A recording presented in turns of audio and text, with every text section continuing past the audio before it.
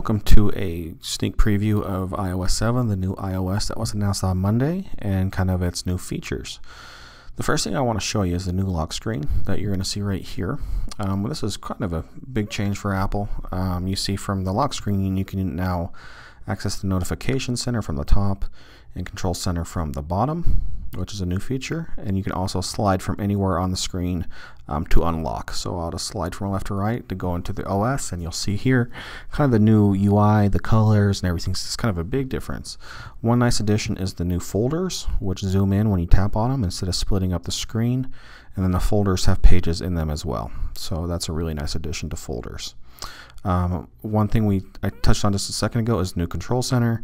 Just from the bottom you swipe up and you have access to things like your Bluetooth and Wi-Fi, as well as screen brightness, and you can also turn on things like the flashlight as well without having to go into a flashlight app.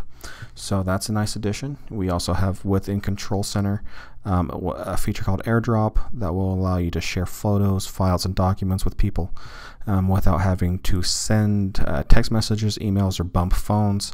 It just kind of works similar to how it works on a Mac. Just searches for it. As long as it's a phone with iOS 7, it'll work, not a problem. We also have a change to the weather app. So if we go within weather here, you see kind of a nice graphic look of weather. Just gives you probably the best looking weather app you can find. Yahoo had made one similar to it, so this is a nice kind of take like that, but now you don't have to download a separate weather app onto your iOS and take up space. Let's see here. We also have Safari, which has gotten a bit of a facelift. So as you see here, as we scroll, the settings will kind of disappear into the background, your back and forward menus and stuff like that. Another nice new feature of Safari is this button in the bottom right. Gives you easy access to tab browsing, so you can see your tabs in a really nice view, and you can also enable private browsing just right here there in the bottom left hand corner, so you don't have to go into the settings to turn on private browsing. So that's a kind of a brief overview of Safari. Another addition and update to iOS 7 is the improved multitasking.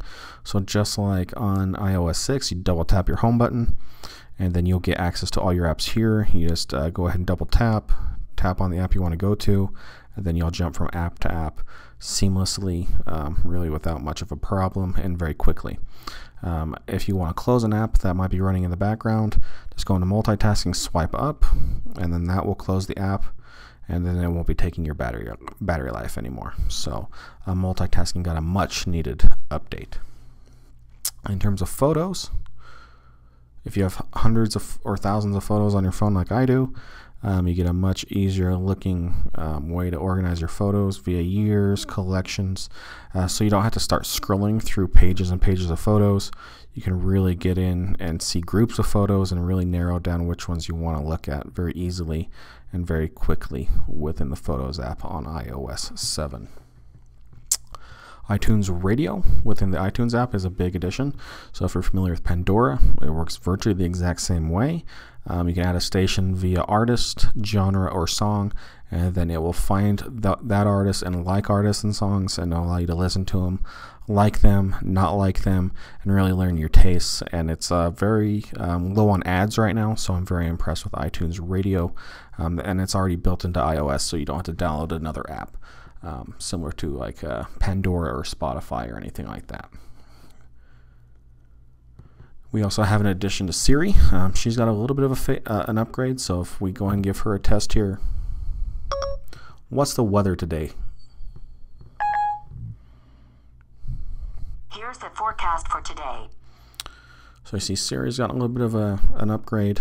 She sounds more human and has kind of the same theme that you see within the whole OS, kind of that translucent look, which is really kind of slick and very nice to look at. If you just look here on the face, you see the clock app. It actually moves. It's animated and it gives you real time. So that's actual time that's going on right now, and you see the small hand moving. So that just a feature like that is kind of what makes iOS 7 really unique and really cool. Other apps like the camera have improved. They've taken FaceTime out of the phone. So now when you go within the phone, it's just the phone itself. And the cool thing is as you dial, your wallpaper will show up in the background. which is just kind of a nice little detail there.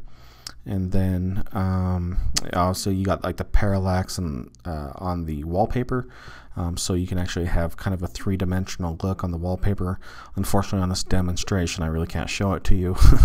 You really have to be kind of in the front of the phone to see it. It's pretty impressive. So iOS 7 is very cool. It's going to be awesome when it comes out in the fall. Right now it's in beta, so it'll be interesting to see how the beta progresses to a final product, and what changes they make and improvements they make from now until the final product. So it comes out in the fall. The good news is all iOS devices that are being sold today will run iOS 7. So if you're waiting for new hardware for iOS 7, no need. Existing hardware will already run it. So if you're waiting for a new product, you may as well pick it up now and get ready for iOS 7 in the fall. So that's all we got. If you have any questions, feel free to reach out to us. Thanks for watching, and we'll see you next time.